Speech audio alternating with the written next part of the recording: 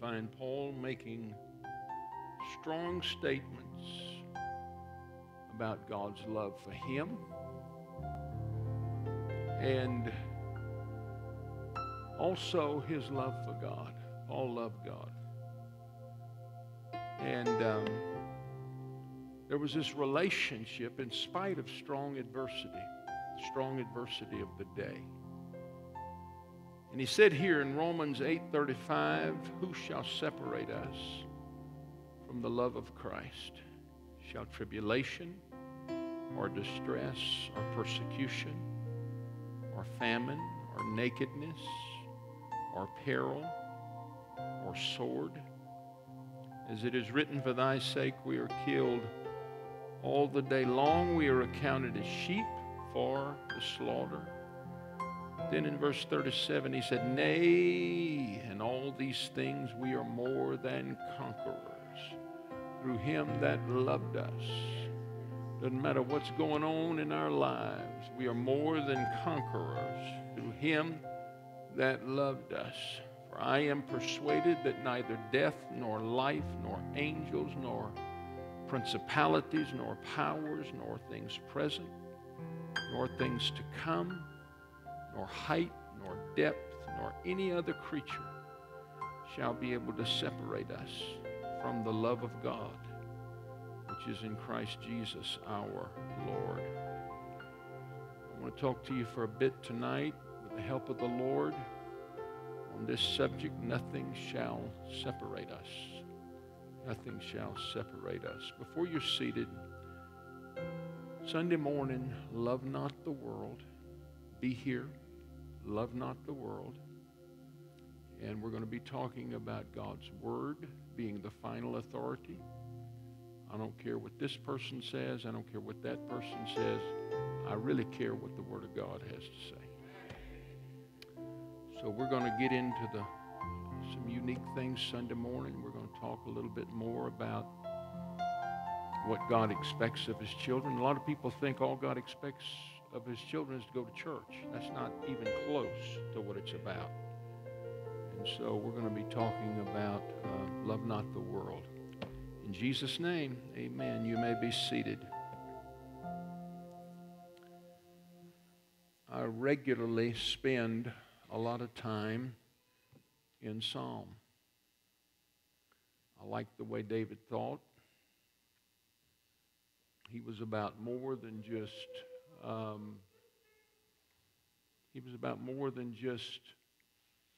going through the motions. He was about having a relationship with God. And so I read, really Psalm 139 is just regular. It's just, I read that regularly. And there's a reason I do. The reason being this passage speaks like few others to God's love, to God's care, his hands-on involvement in our lives. It speaks to his protective covering upon his people, as well as his persistent, consistent guidance. In fact, I'm going to take a few moments here tonight and read again David's view of all God had meant to him during this particular season in his life. Psalm 139, again, is a song written by David, and it's written for the chief musician. And this song is kind of like church. When churches get hold of a good song, they sing it till the wheels fall off. You might hear it once a week or twice a week, or you might hear it for many months. David's song went like this: O Lord, thou hast searched me and known me. Thou knowest my down sitting and mine uprising. Thou understandest my thought afar off. Thou compasseth my path and my lying down. The point being, God, you've got me protected as I walk through this world. You've got me covered even while I'm asleep. So thou compasseth my path and my lying down, and art acquainted with all of my ways. God, you know me in the good times. You know me in the bad times. You know me when I'm in the backyard pitching a fit about something that needs to have a fit pitched. You know me when I'm being so merciful and so kind. You know me at all times. You just know me. You know me when I'm up, when I'm encouraged. You know me when I'm down, and I got to look up. I got to look down. I got to look up to look down. You know what I mean? You've heard that saying. Verse 4. For there is not a word in my tongue, but lo, O Lord, thou knowest it altogether. God, if I say it, you hear it. If I say it, you know it. Verse 5, thou hast beset me behind and before, and you've laid your hand upon me. Such knowledge is too wonderful for me. It is high. I cannot attain unto it. David was really having a hard time adequately measuring God's goodness here. So he acknowledged his own limitations, and then to the best of his ability, he sang this song that he had written, and he sang of God's goodness. He sang praise to his God. He sang, God, I've seen what you've done in my life and all around me. I've spoken to others about what you've done. I've been able to put my hands upon the miracles that you have performed. In other words, I was there where you performed that miracle, and I put my hand there, and I knew that you had worked a miracle there. Hallelujah. My five senses, this is the way I see this, folks. It's like David was saying, even my five senses, man, they are tingling all the time when I'm in your presence. My spirit recognizes your greatness. Again, such knowledge is too wonderful for me. It is high. I just can't do you justice, mighty one. Anybody ever feel like that? God's been so good to you that no matter how much you sing his praises, you can never make it as good as it really is. You can never make it sound as good as it really is. I've been there. Amen. Then in verse 7 we find, whither shall I go from thy spirit, or whither shall I flee from thy presence? If I ascend up into heaven, thou art there. If I make my bed in hell, behold, thou art there. Not talking about here the burning place. It's talking about the grave. If I make my bed in the grave, if I take the wings of the morning, dwell in the uttermost parts of the sea, even there shall thy hand lead me, and thy right hand shall hold me.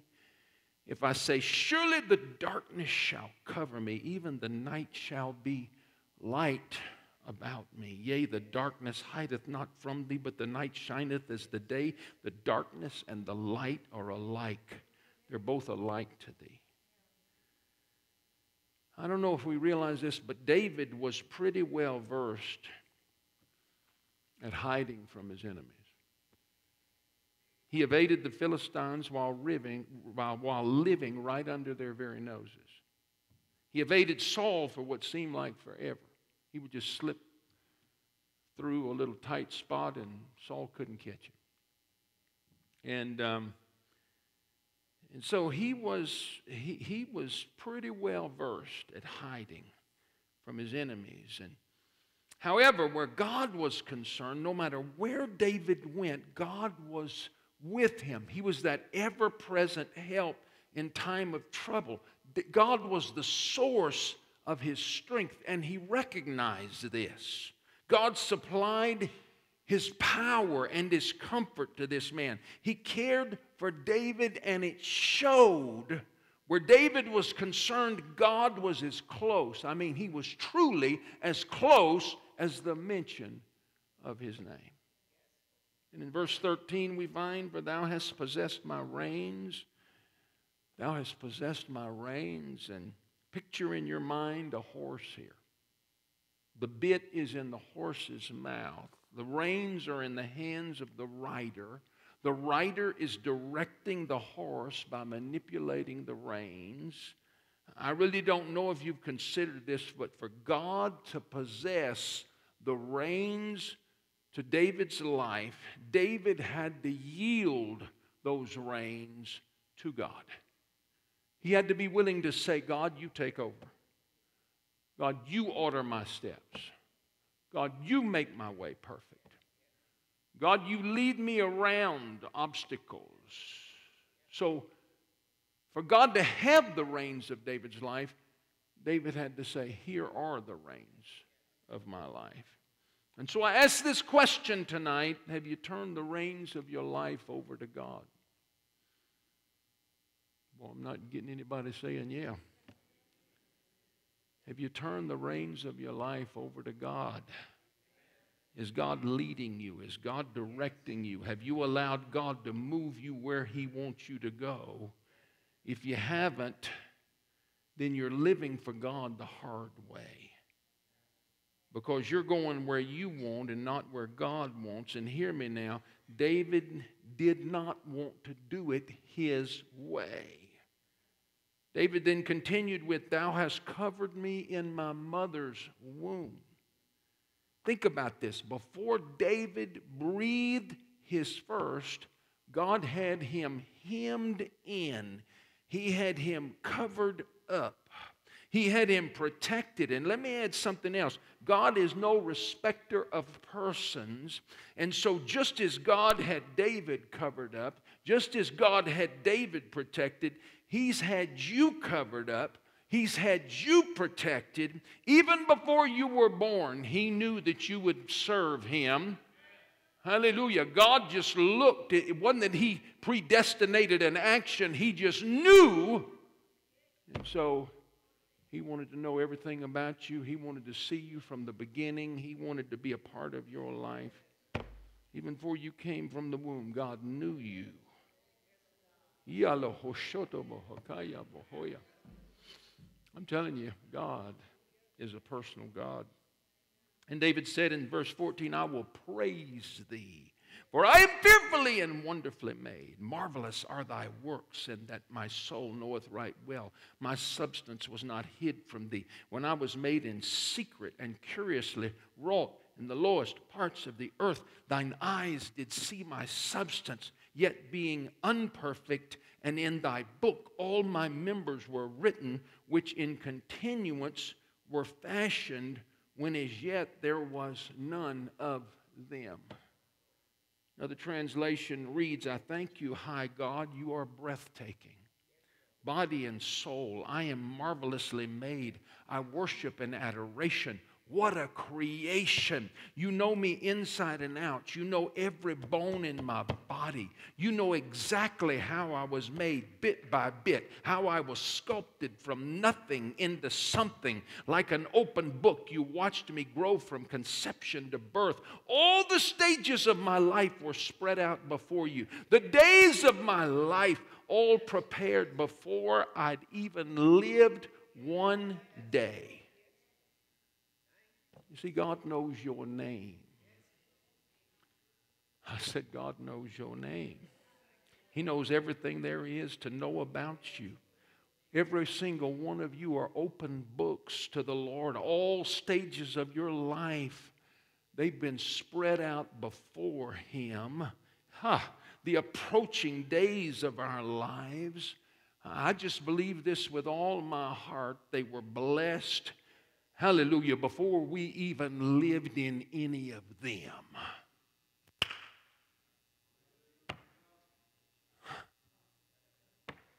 Now you say, oh, that sounds like predestination. No, that's not, has nothing to do with predestination. It has to do with, hallelujah, knowing what you would do and how you would do it. Well, anyway, hallelujah. Praise God. God knows your name. That's powerful.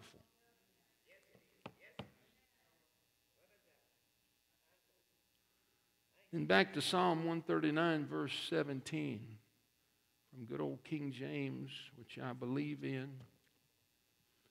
I'll tell you what, those translators, they were not about religion. They were about what the original text had to say. They were not about making the book fit their particular belief. They were about It didn't matter what their belief was. It was what the original text said. So Psalm 139:17, how precious are thy thoughts unto me, O God. How great is the sum of them. He's saying God's thoughts about him were precious thoughts. If I could count them, if I should count them, they are more in number than the sand. When I awake, I am still with thee. You see, church, I believe this with all of my heart. God literally communed with David. David spoke to God. God spoke to David. And it's my belief that from time to time, David just found his way into that secret place. And while there, he picked up on God's thoughts, God's opinions, God's ways. And I know this because of the prophecies, the foretellings David wrote about. It was David who wrote 1,000 years before Jesus was on this earth. It was David who wrote of his coming crucifixion. We find this Psalm 22:1, I am poured out like water. All my bones are out of joint. My heart is like wax. It is melted in the midst of my bowels. My strength is dried up like a potsherd. My tongue cleaveth to my jaws. And thou hast brought me into the dust of death. For dogs have compassed me. The assembly of the wicked have enclosed me. They pierced my hands and my feet. I may tell all my bones. They look and stare upon me. They part my garments among them and cast lots upon my vesture. But be not thou far from me, O Lord, O my strength. Haste thee to help me. So 1,000 years before Jesus was nailed to that cross, David somehow or another found his way into that secret place. And he's locked up, and he's learning, and he's hearing, and he's knowing. I'm telling you something. Every single one of us, can have a relationship with God. Well, I got to wait to hear the preacher preach. I'm telling you, you can go to your knees every day. If your knees can't take it, kind of like mine, you can sit on a pew and just talk to the Lord. Just tell him how much you love him. And I'll tell you what, he'll start talking back. He might not speak like I'm speaking to you, but it might be by impression. But he'll speak to you. He'll speak to you. He'll give you direction in your life. Again, David had a spiritual knack for locking in on the mind, the heart of God. He saw what was coming. And then back to Psalm 139, verse 19, we find, surely thou wilt slay the wicked, O God. Depart from me, therefore, ye bloody men. For they speak against thee wickedly, and thine enemies take thy name in vain. Do not I hate them, O Lord, that hate thee? I'm telling you, David he's on God's side here. If they hate you, I hate them.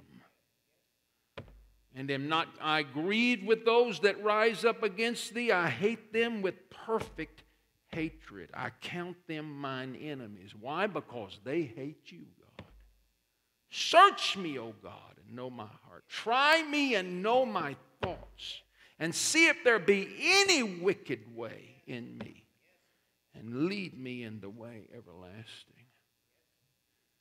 I really want us to grasp this tonight, church. Nothing shall separate us from God's love. Nothing shall separate us from God's love. Temptations may come, but they can never separate us from God's love. Pride cannot separate us from God's love. God will knock you on the head and beat the pride out of you until he can work with you again. I'm telling you, God loves you enough to spank you enough to get the pride on out the door.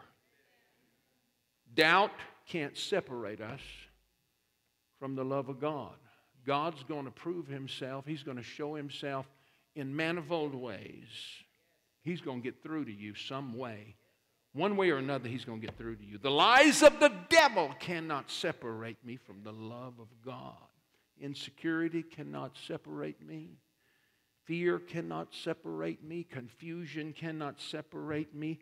Listen to me now. Even a prodigal spirit can't separate me from God's love. And the reason I say this is even when the prodigal was in the hog pen, contemplating eating the hog slop, God was still dealing with him. I want you to understand, parents, backslidden children are never forgotten by God. They might act as though they're forgotten, however, don't believe it for a minute. You say, well, my kids don't want anything to do with God. Oh, my goodness. When you're not there, God is stirring that heart. He is digging them up. He is churning in there.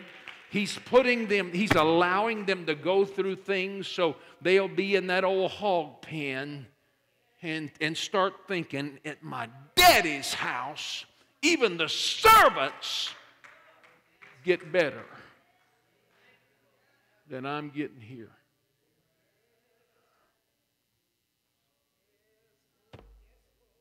Backslidden children are never forgotten by God. They can run, but they cannot hide. Hallelujah. Let's look at the prophet Elijah for a few minutes here on this evening. 1 Kings chapter 18, we find Elijah and his contest with the false prophets of Baal in the grove. You know, there had been a terrible drought in the land. It had not rained for 3.5 years.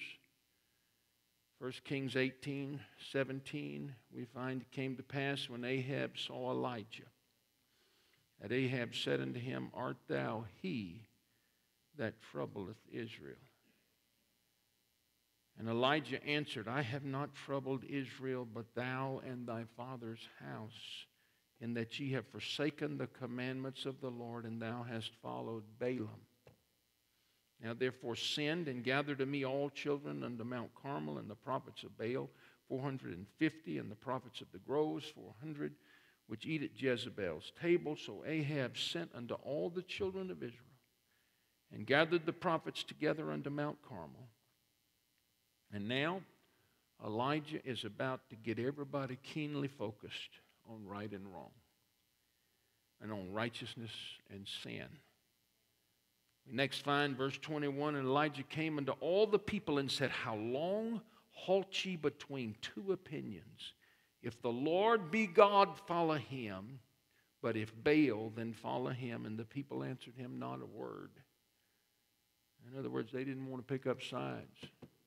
Show me something and maybe I'll pick a side, but not yet. Then Elijah said unto the people, even I only remain a prophet of the Lord, but Baal's prophets are 450 men. Let them therefore give us 2 bullocks. Let them choose 1 bullock for themselves, cut it in pieces, lay it on wood, put no fire under it. I will dress the other bullock, lay it on wood, put no fire under, and call on the name of your gods. And I will call on the name of the Lord, and the God that answereth by fire, let him be God. And all the people answered and said, It is well spoken. And Elijah said unto the false prophets of Baal, Choose you 1 bullock for yourself, dress it first, for you are many. Call on the name of your gods, but again, put no fire under. They took the bullock which was given them, they dressed it, called on the name of Baal from morning even until noon, saying, O Baal, hear us.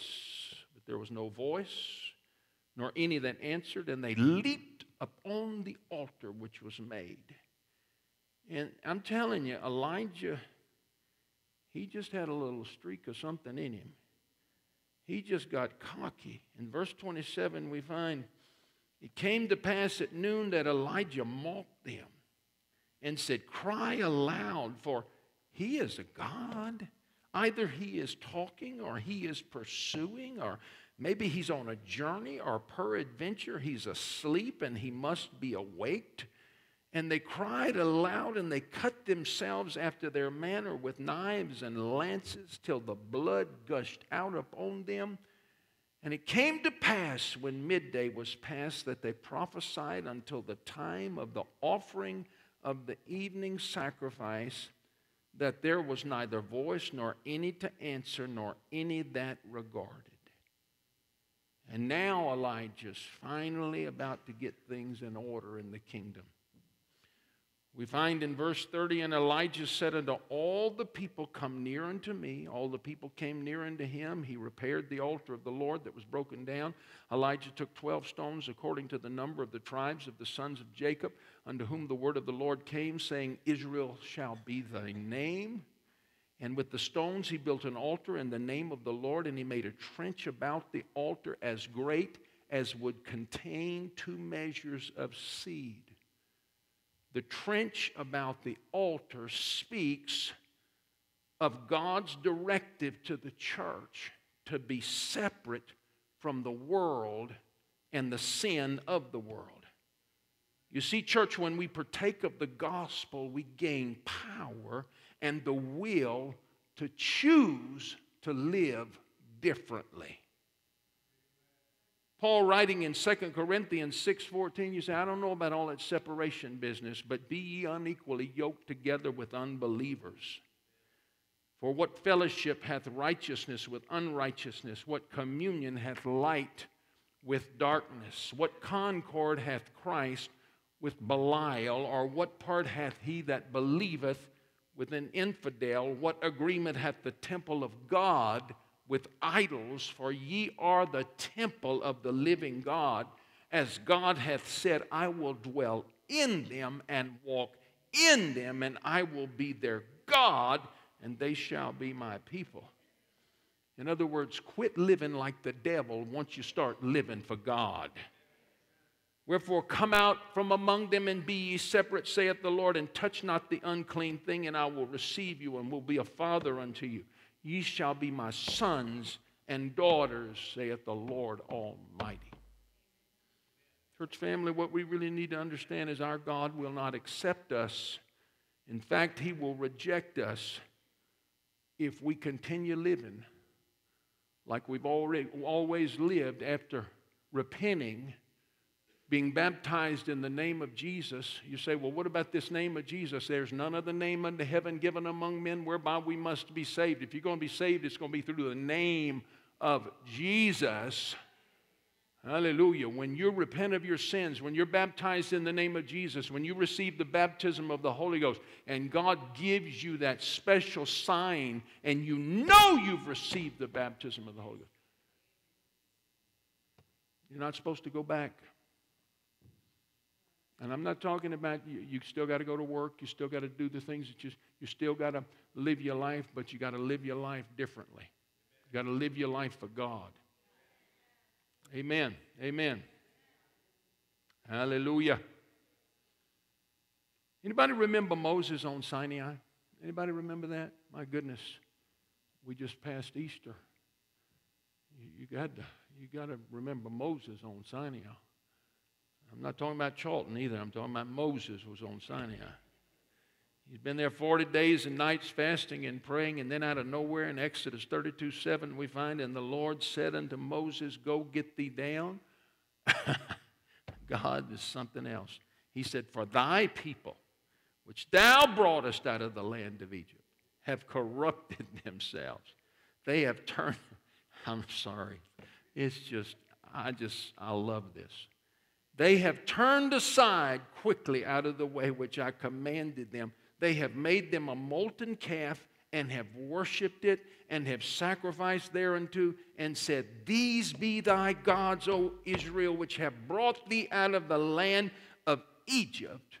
After all they had seen and all they had experienced, they go back to worshiping those false gods. And the Lord said unto Moses, I have seen this people, and behold, it is a stiff-necked people. In other words, this is a proud people. Now, therefore, let me alone, Moses, that my wrath may wax hot against them, and that I may consume them, and I will make of thee a great nation. Thank God for an intercessor. Amen. And Moses besought the Lord his God and said, Lord, why doth thy wrath wax hot against thy people? You see how Moses turned it around. God's calling them Moses' people.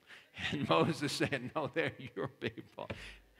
which thou hast brought forth out of the land of Egypt with great power and with a mighty hand. Wherefore should the Egyptians speak and say, for mischief did he bring them out to slay them in the mountains and to consume them from the face of the earth. Turn from thy fierce wrath and repent of this evil against thy people. Remember Abraham, Isaac, and Israel, thy servants, to whom thou swarest by thine own self, and saidest unto them, I will multiply your seed as the stars of the heaven, and all this land that I have spoken of will I give unto your seed, and they shall inherit it forever. And the Lord repented. It wasn't as though the Lord had to repent. In other words, he just changed his mind of the evil which he thought to do unto his people, or the path that he had chosen to take. One said, but God was finished with his people. God was done with them. No, that intercessor. Hallelujah.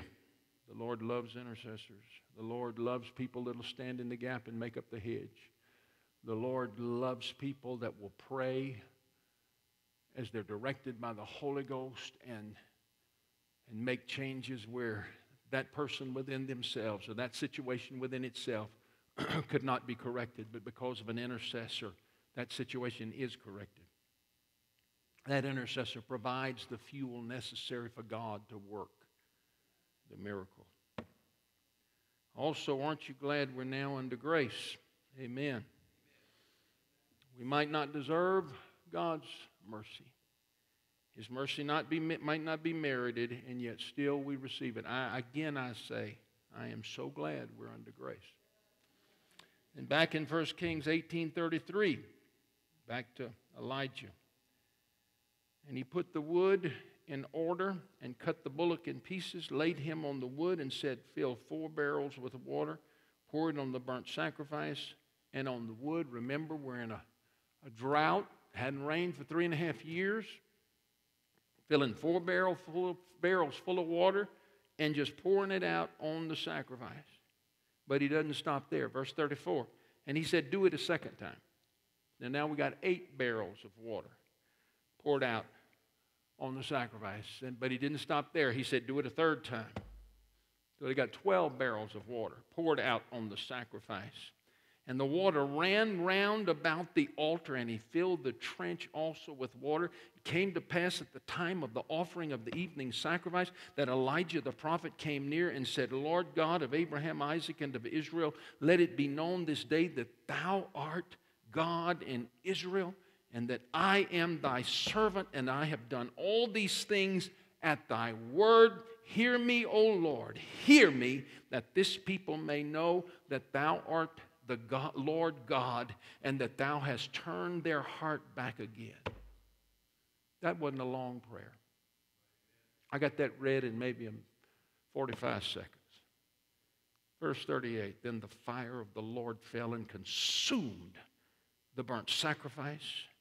It consumed the wood. It even consumed the stones. It even consumed the dust. And it even licked up the water that was in the trench. And when all the people saw it, they fell on their faces. And they said, the Lord, He is the God. The Lord, He is the God. I want to say to every single person in this building, every single person watching on the World Wide Web tonight, I want to say to all of you, hallelujah, nothing shall separate us from God's love. I want God's love. I must have God's love. I cannot make it without God's love.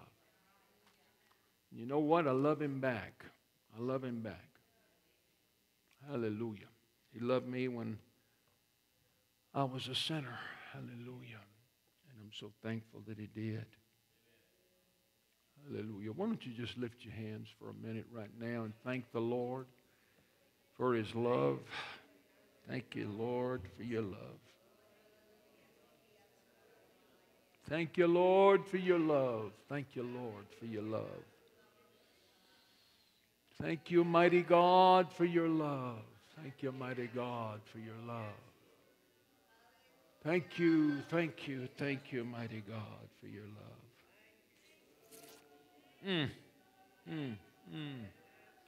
Thank you, mighty God, for loving me. Thank you, mighty God, for loving me.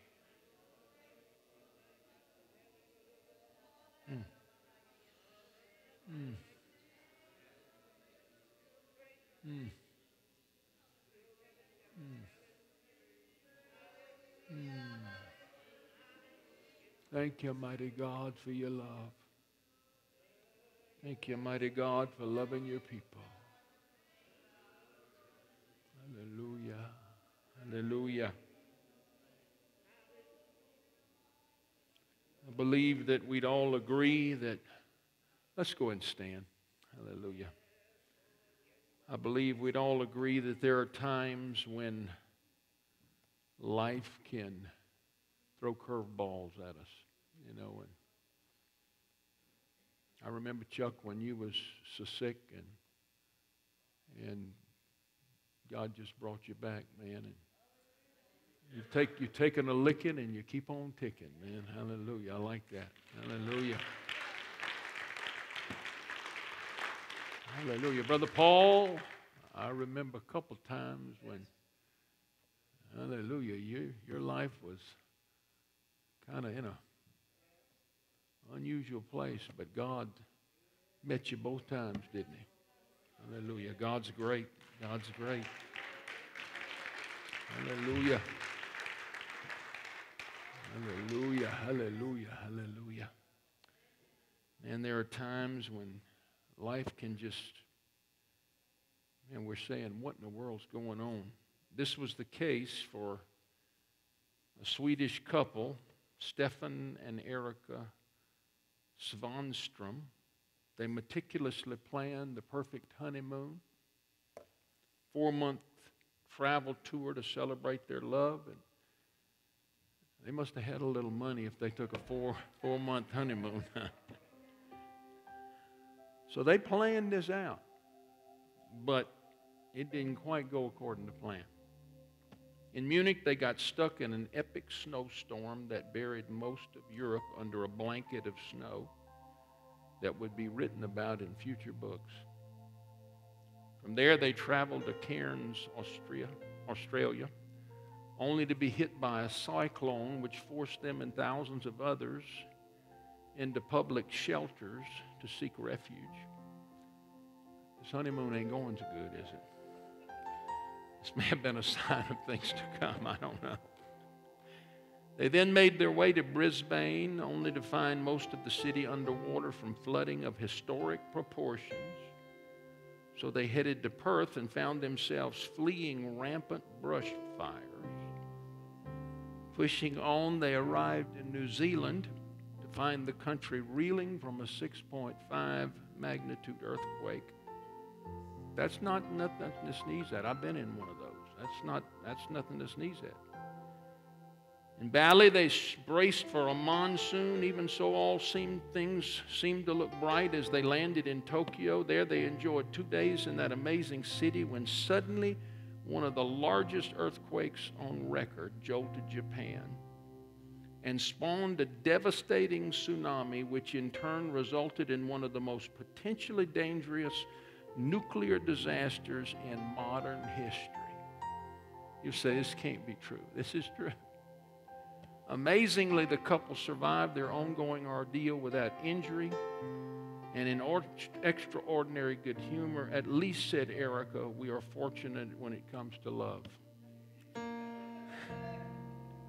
Love helped them keep it all in perspective, and it can do the same for us. No matter what we have to face in life, if we know Jesus, we know He's got our back. Amen? I'm going to wrap it up by reading one more passage. Romans 8:35. Here it is. Who shall separate us from the love of Christ? Shall tribulation or distress, persecution, famine, nakedness, peril, sword, COVID? I'm not supposed to add to or take away. Forgive me. As it is written, for thy sake we are killed all the day long. We are accounted as sheep for the slaughter. Nay, in all these things we are more than conquerors through him that loved us. For I am persuaded that neither death, nor life, nor angels, nor principalities, nor powers, nor things present, nor things to come, nor height, nor depth, nor any other creature shall be able to separate us from the love of God, which is in Christ Jesus our Lord. Anybody here believe tonight that the Lord loves you? Hallelujah. Have you got a thank offering down deep within your heart? I'm not talking about money now. I'm talking about you got a thank offering right now. Can you offer up some thanks for the Lord's love? Hallelujah. Thank you, Lord, for loving us. Thank you, Lord, for loving us. Thank you, Lord, for loving us. Thank you, Lord, for loving us.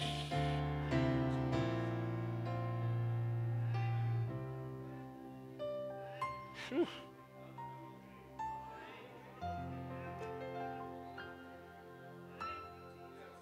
Thank you, God, for loving us. Thank you, God, for loving us. Brother Mark, I was thinking about you last night, thinking about you a week ago, and how your mama prayed over every one of you kids. I'm telling you how many prayers your wife's prayed for you, and then your brother walks into the church the other night, and them prayers, them piled up prayers have been working.